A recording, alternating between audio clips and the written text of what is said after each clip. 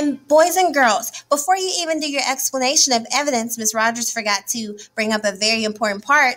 You're going to talk about the reasons. So your topic sentence, your reasons are the things that make you, that support your topic sentence. So it's kind of like those, when you think about, I always tell you guys, when you're writing a paragraph or anything, it's kind of like a sandwich. So your topic sentence is that first slice of bread, and those reasons that you have there are your different things, so your meats and your cheese and your vegetables. So you have to have your reasons, and then your explanation or textual evidence comes to support those reasons. So you're just not saying so and so and so and so. You have make sure, because it's not just opinion, you're making sure that you're explaining that with your evidence. Okay.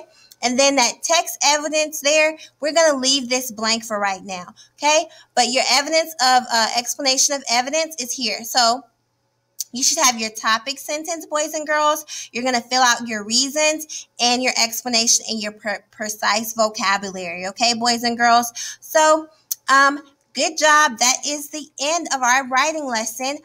You're going to plan this out, and this is going to help you guys as we move forward in our informational paragraph plan throughout this unit. Okay, boys and girls, until next time.